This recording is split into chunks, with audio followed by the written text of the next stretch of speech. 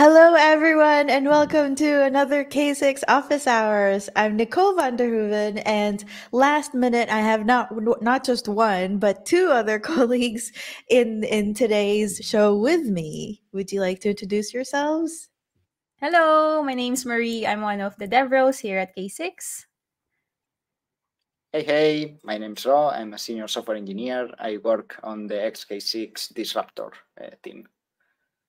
Yeah, Raw is like one of those people like Cher or Madonna. No last name, no pronouns, no title, just Raw. No, nothing. Two I characters, that's it.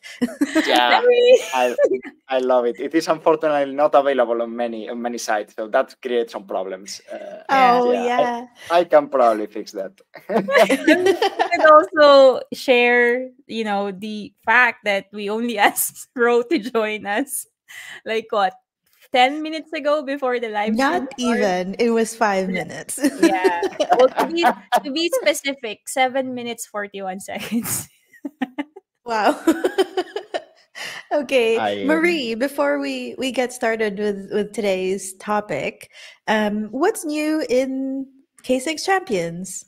Nice. So, it's so amazing because our CTO Pavo, he actually mentioned this during the company, saying that he's just really pleased about the progress of the K6 Champions program because I think we're definitely growing. So we've accepted two more champions. We have Ziv Calderon, who's an engineering team lead based in Israel, and then we have Sahani Pereira, who's a senior quality engineer based in Colombo, Sri Lanka. So there's just like so much love from the community, and we have like another application like from someone who's done like a Udemy course. Well, who's basically taught about K6, and he's basically applied to become a champion. So there's more applications going forward as well. But yeah, it's such an amazing progress, and lots of activities as well from our K6 champions. Speaking of the XK6 disruptor, maybe like I can share the article that one of our K6 champion, Yusuf Taiman, has shared with us. I'll share it on the comment section. But he's basically written like an introductory post on how Grafana K6 can be used for fault injection testing, which is a great read. And we're going to be talking and demonstrating later how we can use XK6 disruptor with other types of tests that we have here in K6. So if you haven't read the article, it's a really great one. Yeah, thanks to the demo that Ro is going to give. No demo. Yusuf Tayman also wrote a blog post some time ago about the use of AI for K6, in particular GitHub Copilot. He's one of the first to write about it. I think it was pretty cool. Yeah. All right. So you mentioned our CTO, Pavel Suvala. I think he's the one that's been the most adamant that K6 is more like a Swiss Army knife or a multi-tool rather than just a standalone unitasker. And I think the preconception is that K6 is a load testing tool, which isn't incorrect. It is, right? That's where it started. And that's still like the roots. But I guess what is when we step back and we think about the difference between something that does only one thing, like a standalone unit tasker, versus a Swiss Army knife or a multi-tool. So like screwdriver versus a multi-tool. Like what do you two think are the pros and cons of each approach? Yeah, I think for me, like, the one of the main pro is, I can just use one tool for different use cases. Like, I love the idea of, reusability and, the extensionability as well, rather than me trying to look for oh, let me just look at my toolbox and see if I have that tool. And last time I looked at my toolbox, it was such a mess. So imagine like trying to find like different tools. Whereas if you just have a single tool like a Swiss Army knife, you don't really have to worry about like if you forget like other tools, because you can just use like the different like functionalities of it. Um so yeah, I think that's one of my my main pro. Sorry. What about you, Ro?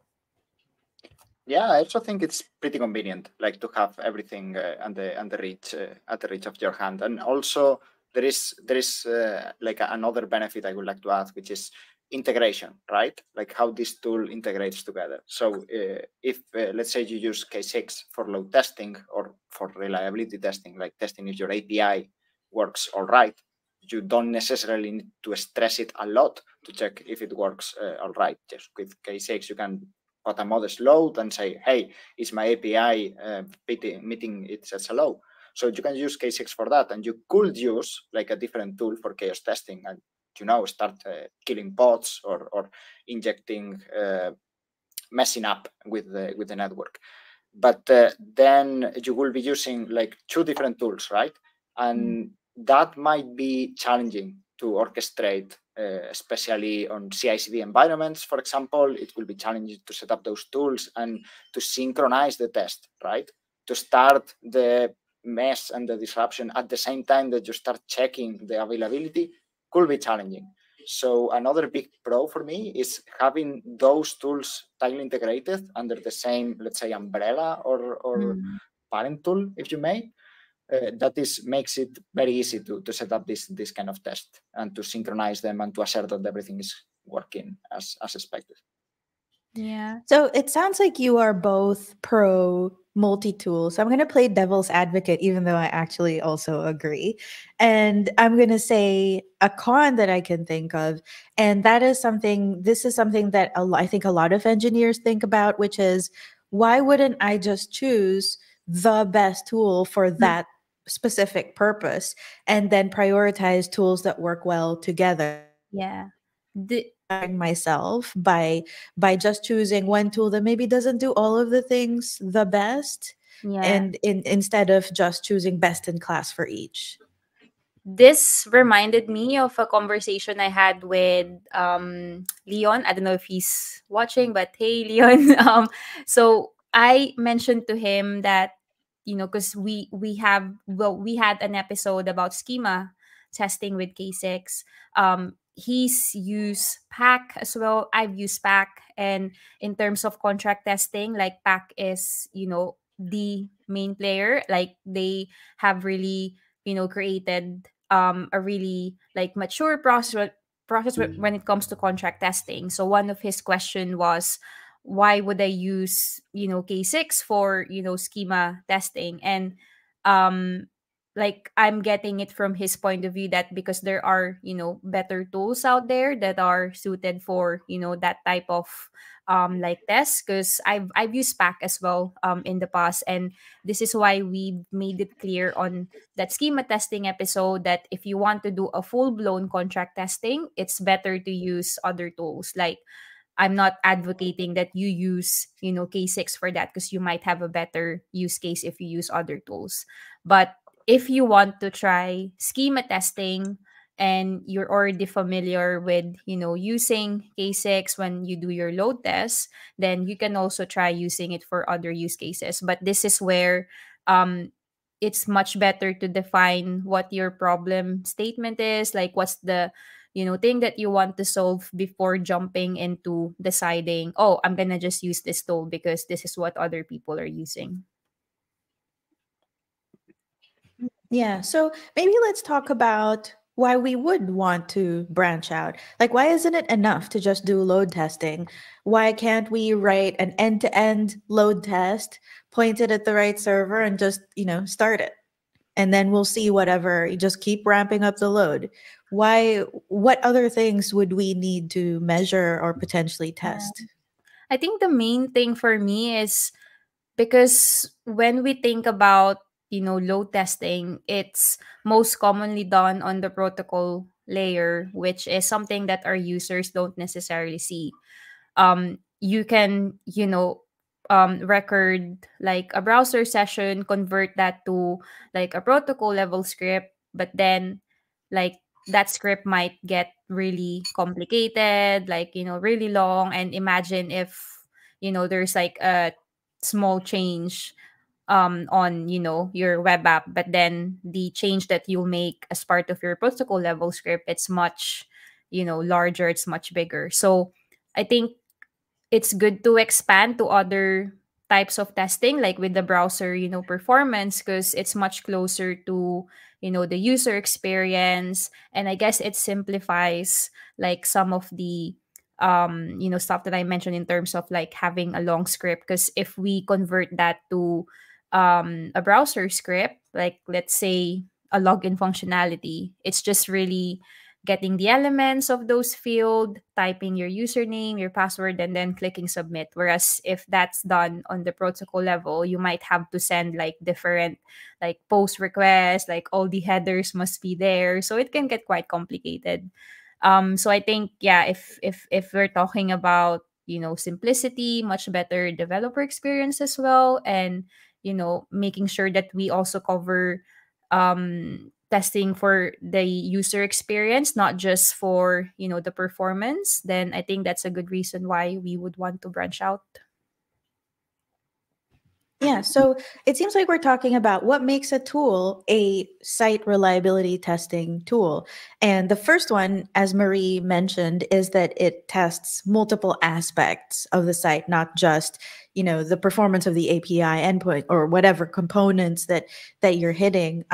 Ro, are there any other things that you can think of that might also be useful to test?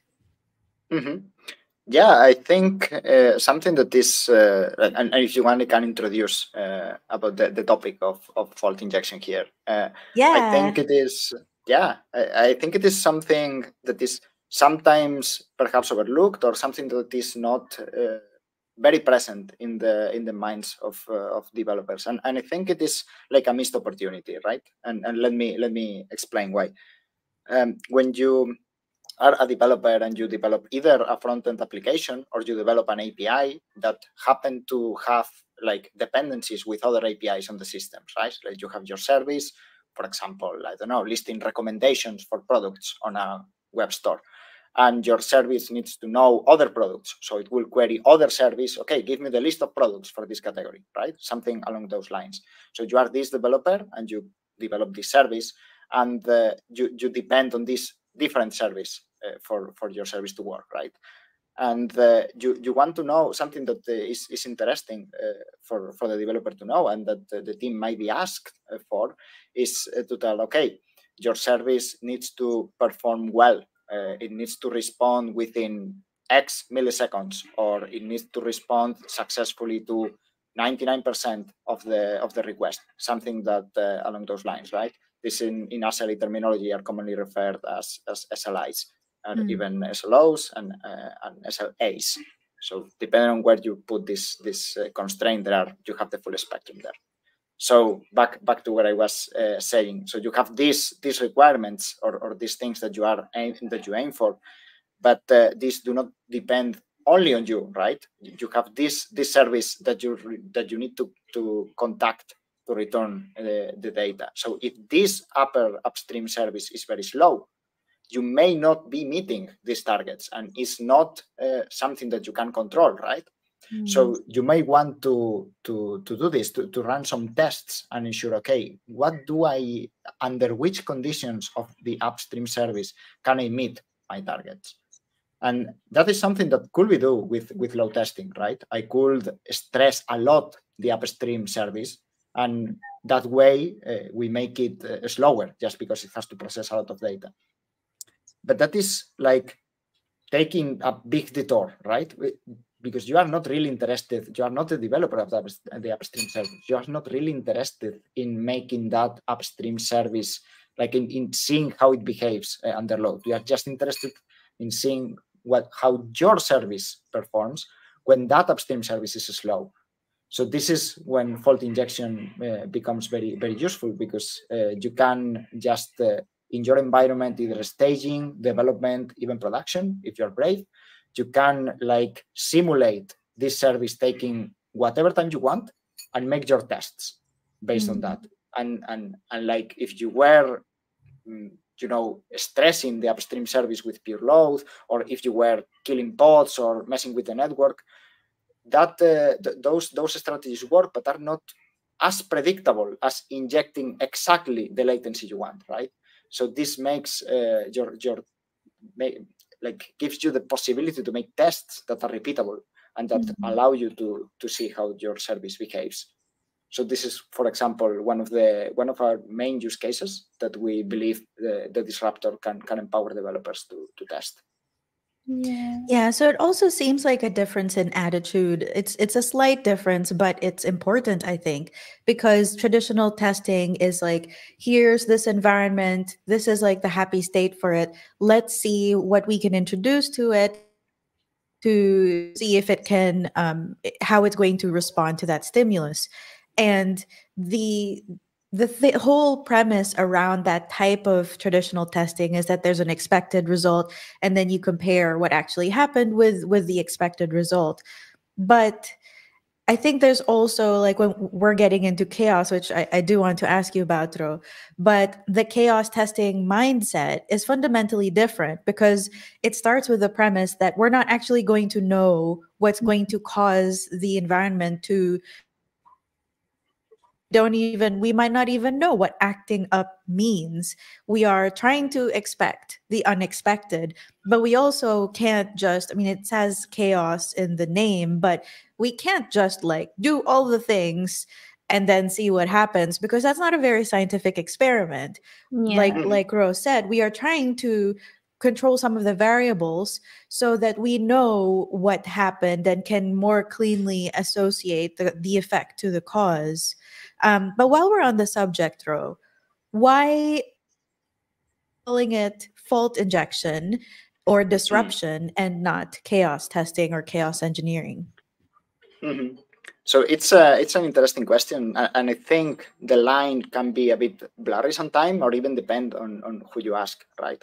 But the whole concept of chaos is a bit more like what you said, right? Like we are going to mess with the environment in certain ways that we control these ways, right? We can delete pods, and we know that we are deleting pods. It's not like we are randomly pushing buttons. We know what we are doing, but we don't exactly know what are going to be the consequences. For example, if we have a cluster of multiple nodes and we unplug a node from the network, we don't really know what are going to be the consequences of this. Could be several things. Maybe our service is going to start performing like worse, because before it has n replicas and now it has less replicas because the replicas that were on the node we pulled the plug are not available. So that is something that can happen.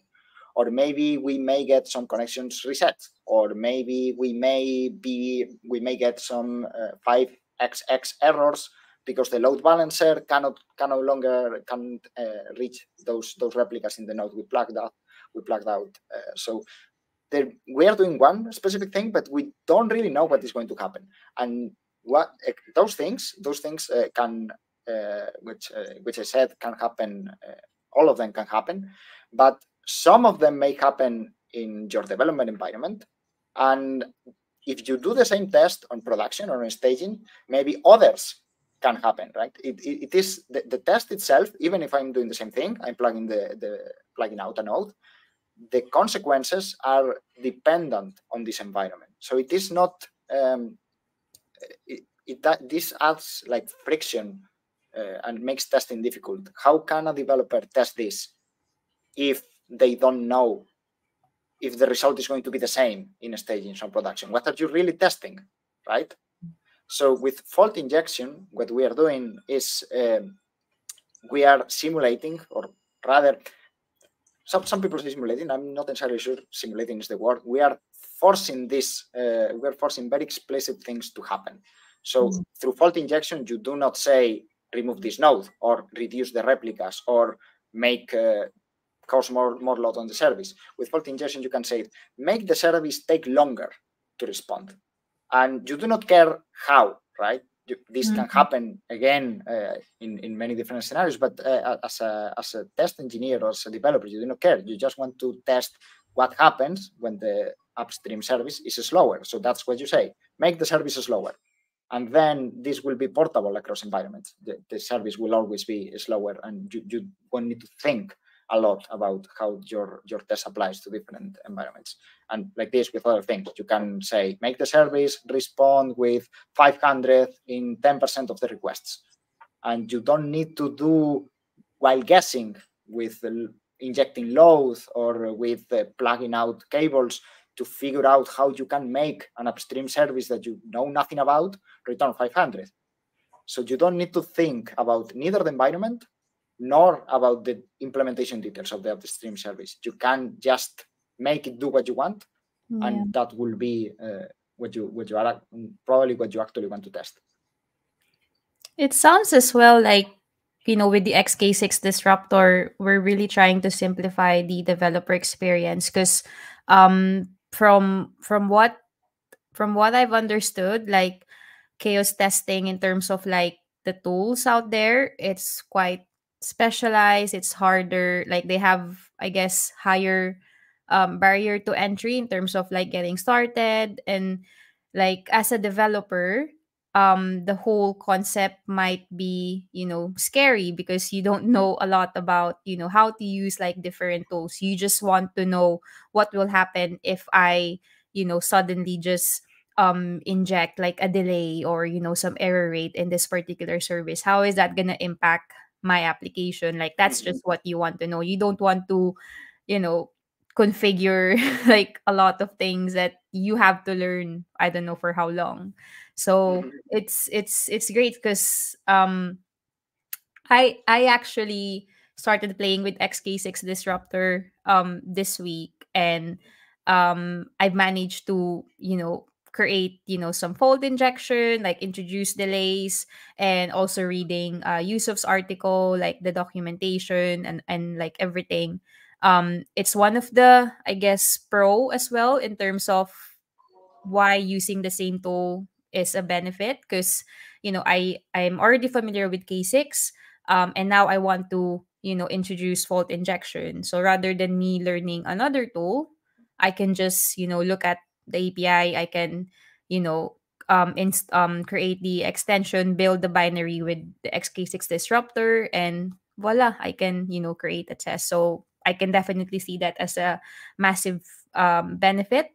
While whereas if I choose another tool for, fault injection testing, it might have taken me a longer time for me to create like a script that will simulate, what will happen if there are some delays or some errors.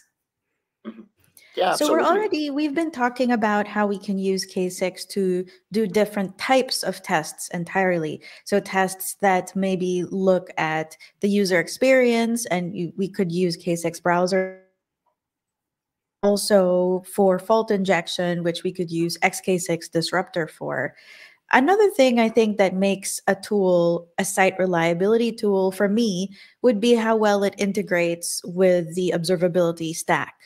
Because I think there are two different parts of the same puzzle. I think a lot of people say, like, why do I need to do testing when I can just observe all the things in production? And the answer is not that one is better than the other. The answer is that why don't you do both? Why don't you have like a pre-production environment if you can, with some testing, so that you can, if you do it as early as possible, you can catch issues before they actually are released. But also even in production you can use testing, and you in other environments than production as well, right?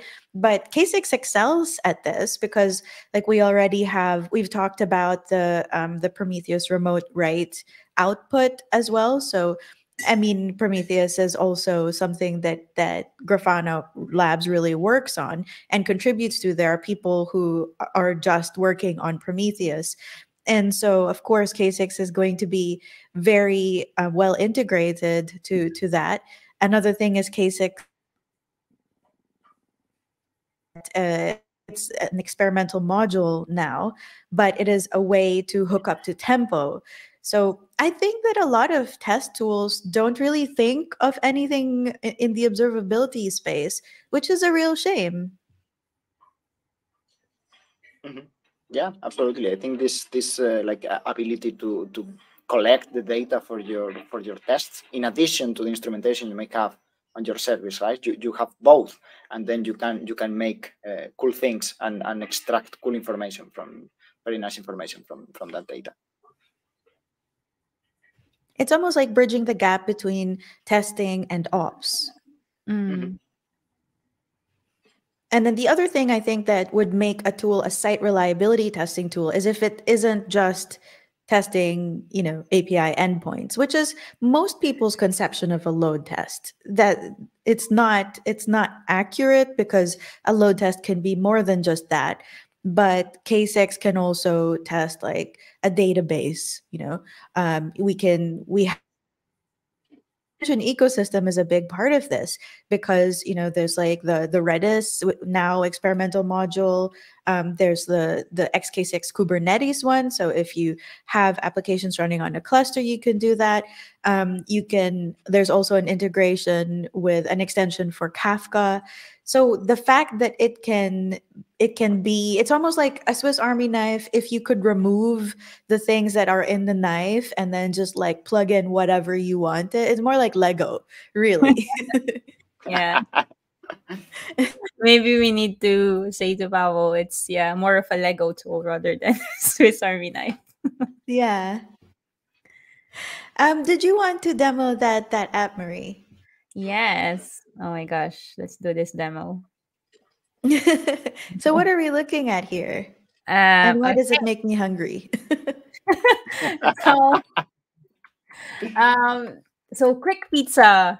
Daniel, if you're watching, kudos to you for creating this, awesome application. But basically I think, we have a lot of, I guess, demo websites, but I think it's more catered for, protocol level, type of test. So I think having this application where it's more like realistic to what I guess someone would think as a web application, not just, a very simple, UI, but like with this one, for example, if you just, click this button, this would give you like recommendations of, I guess, pizza, that might be, I guess, better option for, next time. Or if you're just running out of ideas, then I think, this is like a handy way. Although I don't agree with this, cutting it with scissors. Well, this is certainly an opinionated tool, right? And at the same time, there's, advanced features to this app as well. So if you want to, have like a minimum number of, toppings, maximum number, and if it, needs to be like vegetarian, then you can just get, some recommendations easily. So that's, in terms of the app. So maybe I can just quickly demonstrate, the like the actual project. So I think the main sort of intention for this project is to, have something that, we can use when it comes to demo. So for example, such as this one, or if you want to do, let's say, a workshop, or if you want to do, a more of like an in-person talk where you want to demonstrate, I guess, how to use K6 in different ways. But at the same time, if you are not too familiar yet with K6, then you can, have a look at, I guess, the different like basic features. So things about, setting up stages, like what the life cycle is when you think of like a K6 test. So it's just a like an introductory way to, I guess, get someone familiarized with using K6. But at the same time, like, because especially in this office hours, we're talking about, how K6 has evolved from load testing to a site reliability testing tool. So in the future, like, we want to have like deep dive tests. So for example, in this case, I only have a really basic, K6 browser test. But like in the future, what if we want to show like advanced features, or different, I guess, um relatable like web scenarios that people want to automate using K6 browser, then at least we can add it into this repo. And then same thing with the disruptor. So I think like the basic use case for the disruptor test is if you want to introduce some fault in terms of like you have a protocol test and you want to see how that specific fault impacts like any of the metrics, if it if it has suddenly increased like the request, like the response times, and so on. So um maybe what I'll demonstrate now actually is, because we're talking about different ways on how we can use K6. And I think one of the key concept is this hybrid performance test. Should we talk about what a hybrid performance test first before I do the demo? Sure. Nicole, what do you think? Yeah.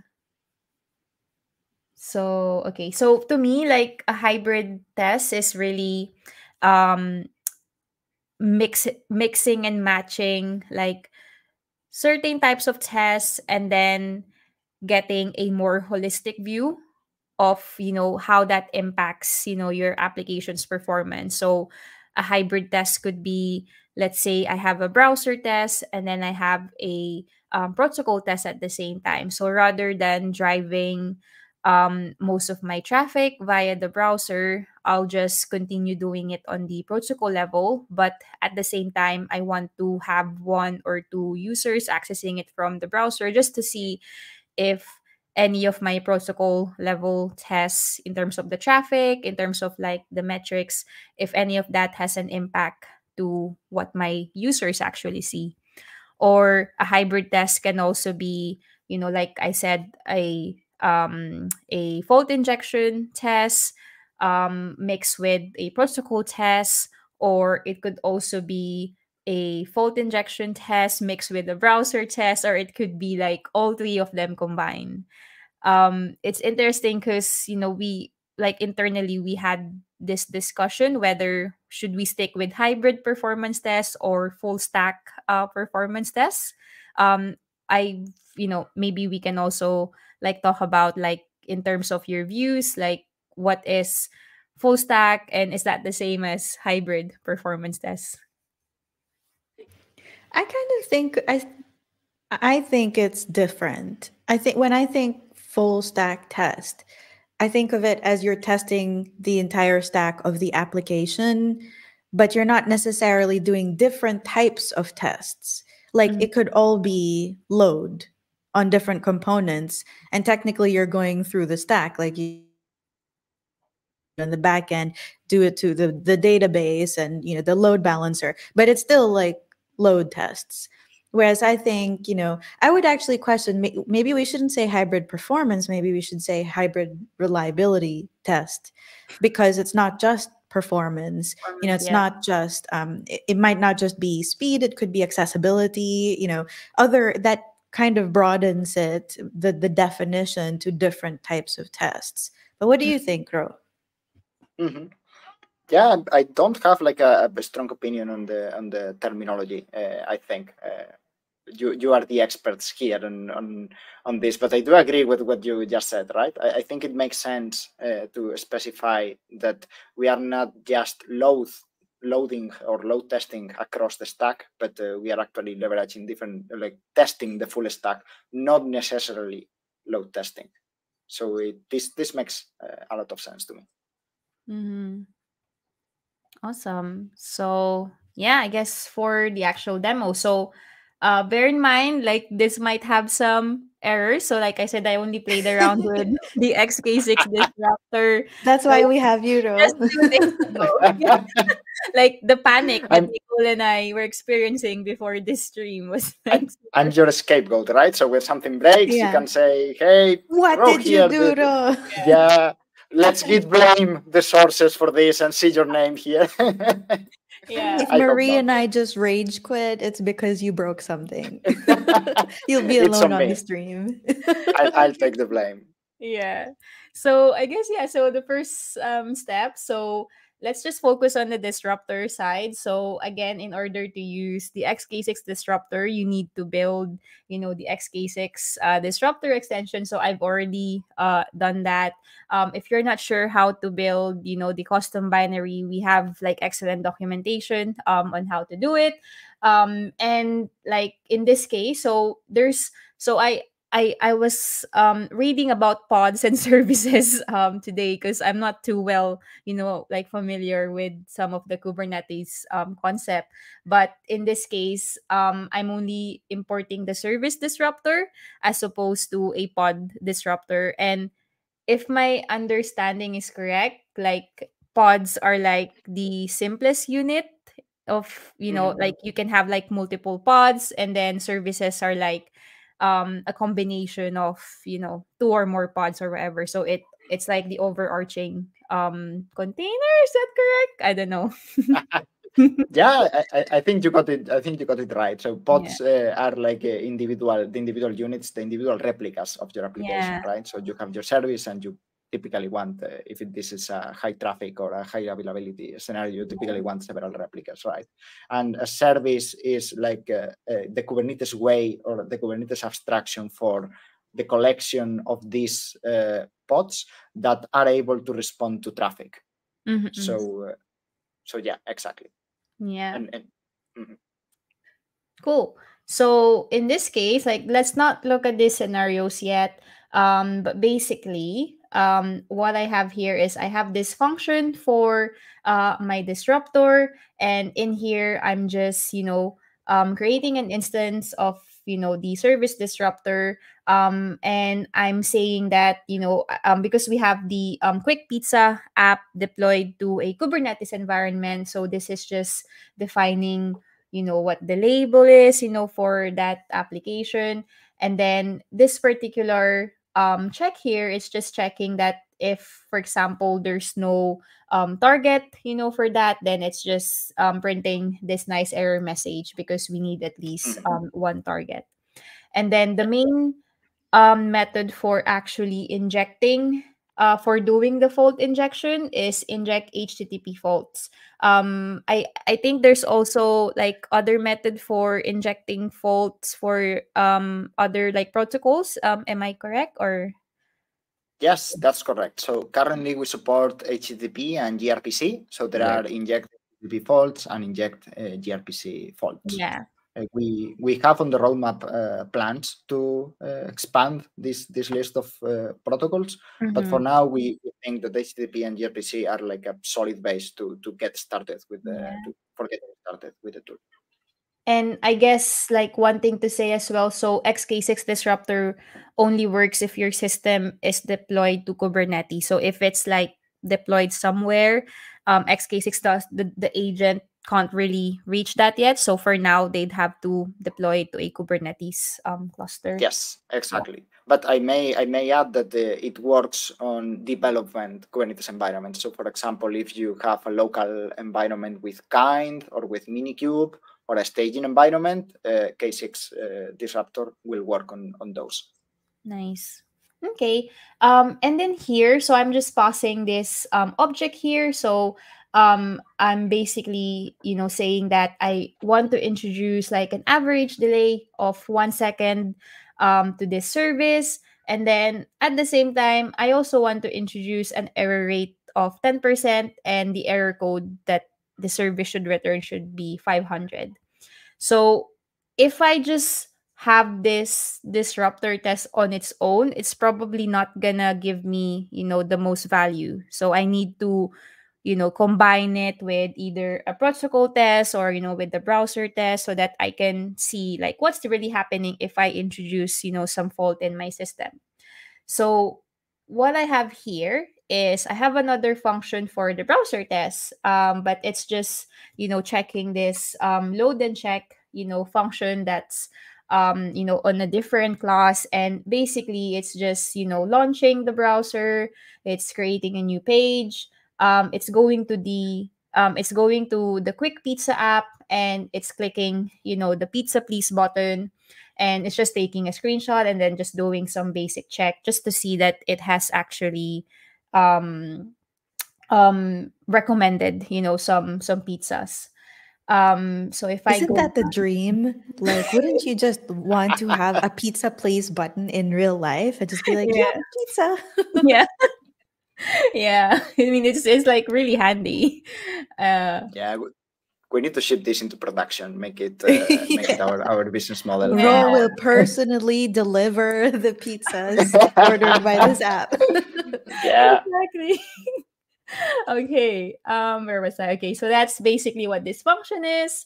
And then here, so using K6 scenario, feature where we can execute, different like tests like simultaneously. So I have one scenario for the disruptor, which is gonna execute the disrupt function, and then at the same time I have my browser test. So at the moment it's just set to a constant VU of 1 second, which will try to hit the application for about 10 seconds. But from what I understand, so we need to give some time for the XK6 disruptor agent to basically inject itself into the service.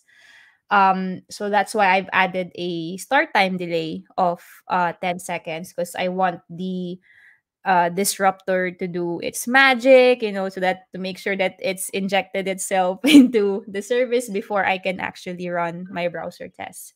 Is that correct? Yes. Yeah. Yeah, that's exactly correct. Takes a Mm. bit of time, especially the first time you run a test, because it Yeah. needs to, download the image for the agent, and that might take a couple seconds depending on your network connection. Subsequent times will be way faster. Will be faster. Yep. And then here, so I forgot to say this time. So basically, we're just injecting the fault options that I've specified here for 20 seconds. Yeah, so for 20 Yes. seconds, there will be the disruption occurring, and then we want to see what will happen with our browser tests if we have, this disruption happening at the same time. So fingers crossed, this demo works. Okay. So how can I move? Okay, there you go. Probably easier. So here, make sure that we export the environment variable, because this is a browser test. So here I've done K6 browser enabled into two. Disruptor K6. So I gave a different name for the K6 binary, which has the XK6 disruptor, but this could be whatever, binary name you have specified, but this basically has the binary which contains the XK6 disruptor, and then run the test. And oh wait, I did not save it. Wait. Yes. Oh my The god. team effect. Okay. Uh let's just wait 20 seconds, because I don't want to interrupt it in case it doesn't work. Interrupting disruptors. Yeah, okay, so you can, okay, well, I guess it's a good way to demonstrate that, yeah, if you just run the disruptor without any other type of test, like, it doesn't really give you, any value at all. So the real value, especially Yeah, now you that I totally meant to do that. yeah, especially now that I saved my test, is this. So there's a delay, because remember I added a start time of 10 seconds, so it will only start by then. My browser test, I meant. And then yeah, you could see here that like there is a slight delay as well. So something is, not right. And if you remember, I've introduced an error rate, um and the error code should be 500 as well. So looking at my logs here, if I just go to my terminal, you could see that, yeah, the server responded with a status of 500. So that made sense as to why, my browser was just blank. It did open the page, but it couldn't really interact with the web application. And it's expected that none of my web vital metrics were reported, because like there's nothing, to report. The iteration duration, so this is just the overall duration of the test. But at least here you could see that, yep, if a certain service is returning 500 error, the user experience is that, yeah, your users won't really, be able to access the application. If you want, I guess a less, not less, but a different experiment. So what if you just introduce an average delay um without sending any errors, like you just want to see what the impact is in terms of like the web vital metrics, then you can also do that easily. So let's see what's gonna happen. So I expect my application to load, but probably a bit slower than usual. So let's wait.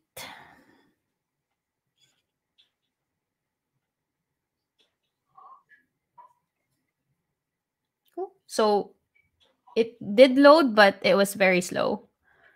Yeah.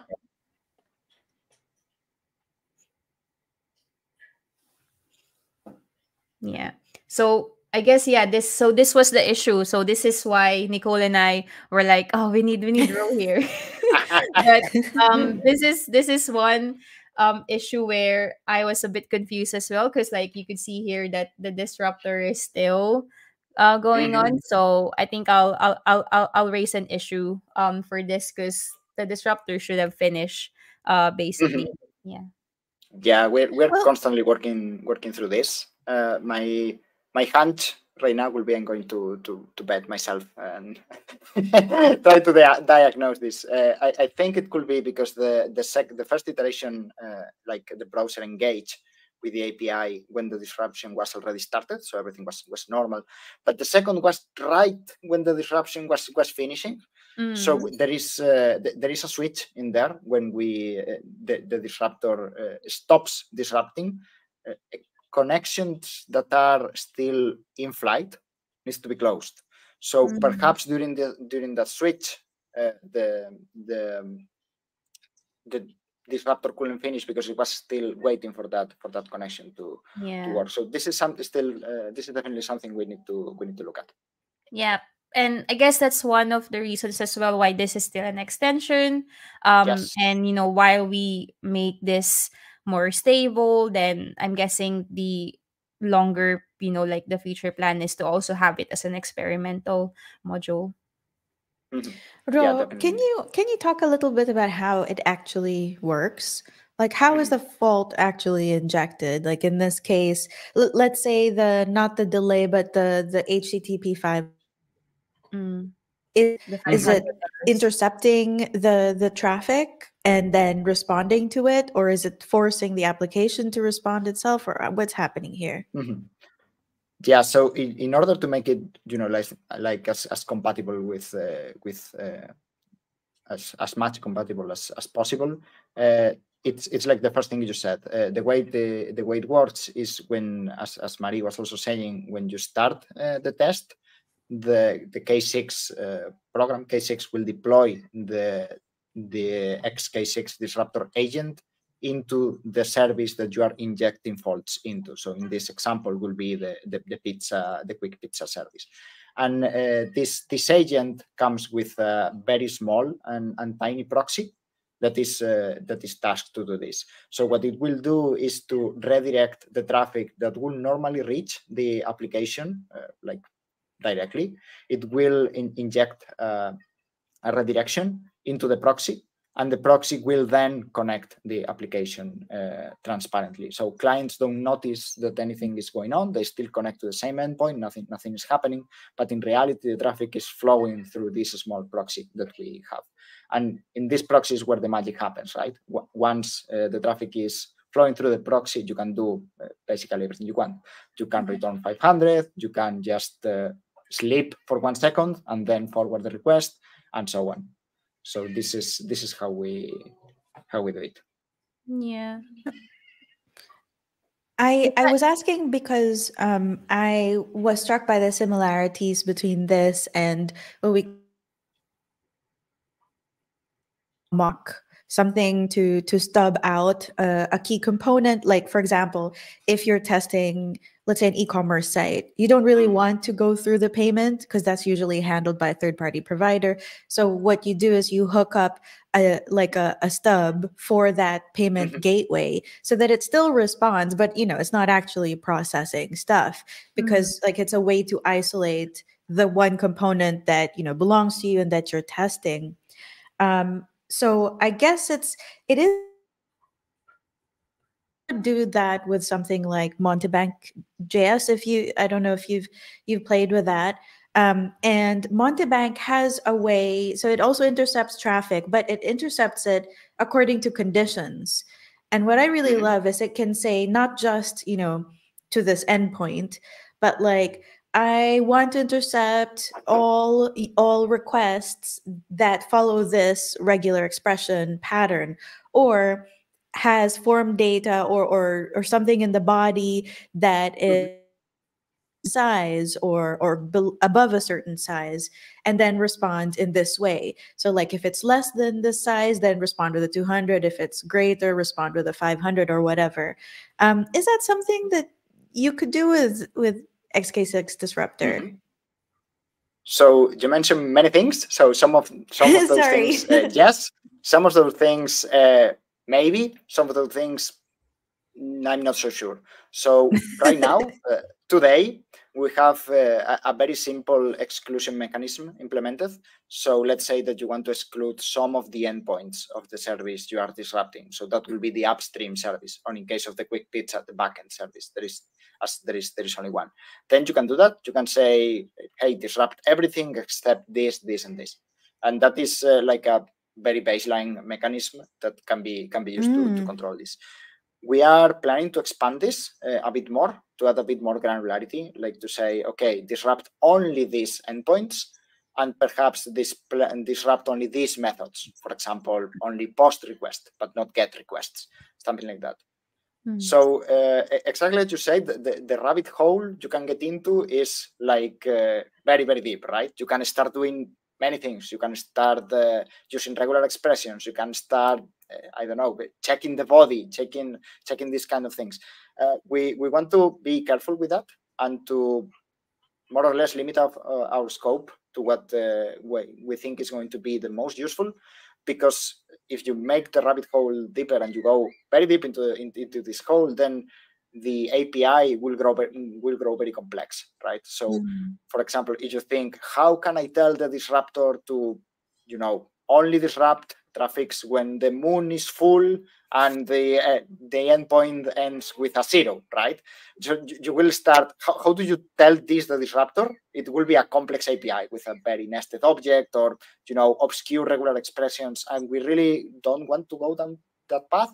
We really want tests to be expressive, to be easy to write and easy to read. So to achieve this, we want to keep this balance just right. But this doesn't mean that we are interested in feedback. Please tell us if you try out the disruptor and you see, I think it is not clicking for me because I miss this condition. Please tell us, raise an issue, and we will discuss with you, see if the use case fits, and implement it if it is possible, right? The proxy can do mostly anything. So the limiting factor here is how hard it will be to interact with it. So if you miss something, please tell us. Sorry, Marie, I were you done with your demo? Just one thing that I want to just point out. So,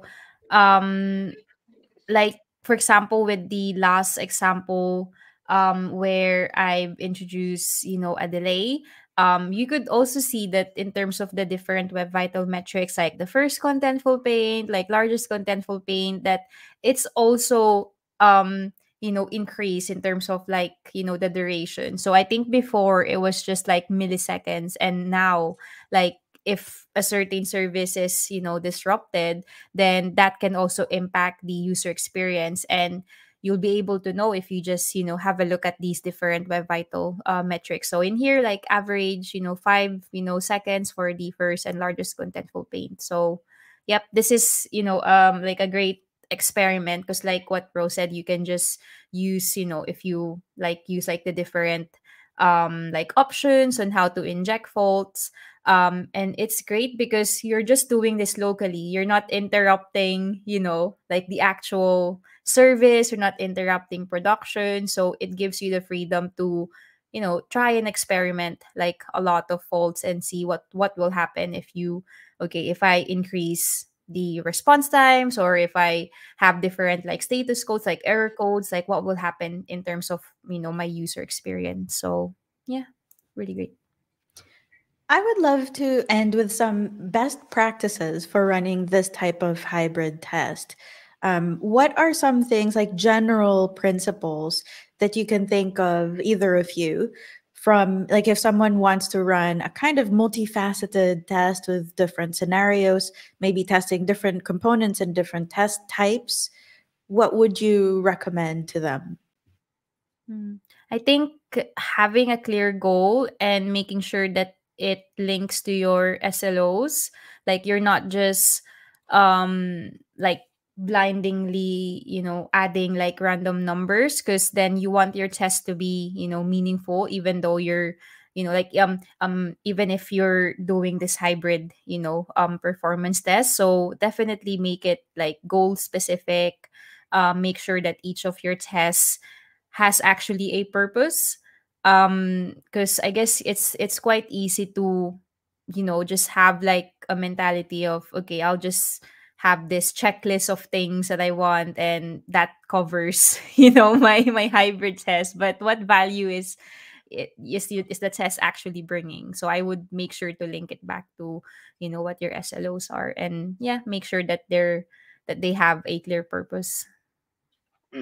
Yeah, and in that very same line, I would like to add that the K6 overall, like the whole K6 toolkit, and also the disruptor in particular, we believe it's going to be very powerful. It is very powerful for exactly for this, right? For SLOs. And I think it is very interesting, and I would recommend every developer that has a service with SLOs to first make a mental exercise and think, okay, what things, what are your assumptions about your dependencies that might cause your SLO to break, right? So if the service upstream is suddenly taking 10 times more than usual, what will happen to your SLO? So try to imagine this, and if you do so, and if you happen to be developing in a microservice-based architecture or in a particularly complex environment, you will most likely realize that there are many things that can affect your SLO that may not be covered in your integration, your end-to-end test. So if that's the case, I would recommend you to give the disruptor a try and try to set it up in staging or in a local minikube or whatever, and try to inject your upstream service 10-second latency or 10% error rate, and see what happens to your SLO. Because we see very, very often that this kind of transitory errors can cause you to burn your SLO budget and maybe wake you up at night because you are burning your SLO for something that is not your fault. One thing that I would also say is get your prerequisites right. I wouldn't recommend that, you have a fresh environment and you run like new scripts with multiple scenarios all at once. I think you need to go back to the basics and do some functional shakeout. Like, is it, when you go to the site, can you even access it? Just click around a little bit more. If there are any severe functional defects, then it may not really be worthwhile to proceed further and do like a load test if even with a single user things are already falling over. I think that this comes back to what you were saying, Marie, where people just look at it as a checklist. Like, okay, I ran a performance test. Yeah, but what did that actually do? If there was a functional defect that stopped traffic from flowing downstream, like, that's of limited use. But also, maybe I would say start with a small blast radius, like from chaos engineering principles, And if you have multiple scenarios, make sure that each one on its own can run and runs in a way that you expect. Treat it like a scientific experiment where if you add too many new variables at the same time, you're going to end up with a hodgepodge of results that Oh, any Nicole. one thing. It's Oh, back. sorry. What did I cut out for a bit? Yeah, you're back now. So yeah, so I'm saying just like the importance of being able to keep the tests clean and making sure that you're building on a solid foundation instead of jumping off the deep end and just seeing what sticks. Yep. I think that is pretty much it. Thank you, Ro, for joining us. Very impromptu. Thank you. And of course, during the demo, it worked, sort of.